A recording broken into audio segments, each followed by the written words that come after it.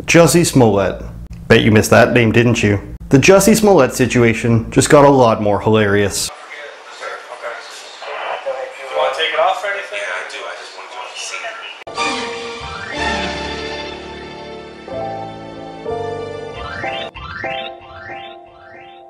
it. It seems the Chicago PD, on top of already wanting their money back for the money they wasted on the investigation, is taking it upon themselves to make Jussie look absolutely ridiculous because of the way he made them jump through hoops. This includes, but is not limited to, releasing his entire internet search history. That's not something anyone wants to happen to them. It seems that Jussie's been steady searching his own name over and over. As you can see by the numbers in the left-hand side column, he's done it over 100 times and counting. This isn't the only page. On top of that, Chicago PD released a 53-page long list of videos related to the incident. They're really trying to bury this guy for making him look silly. Of course, the most ridiculous thing so far, the 40-second video of Jussie after the alleged attack when the police arrive at his house.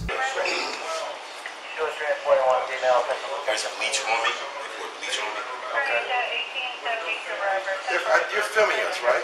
Yeah, this is all being If you want, if it's in his house, They're filming you. you're being audio and Like audio. I guess when I mean, they didn't know when they were walking into the door. Okay, so can we turn it off? yeah, you're giving us permission to shut it off. So if this story is believed to be true, it isn't. He was brutally, hatefully assaulted and had bleach poured on him and a noose tied around his neck. But even after getting home, he left the noose on him and waited for the police to get there just so they could see it. I mean...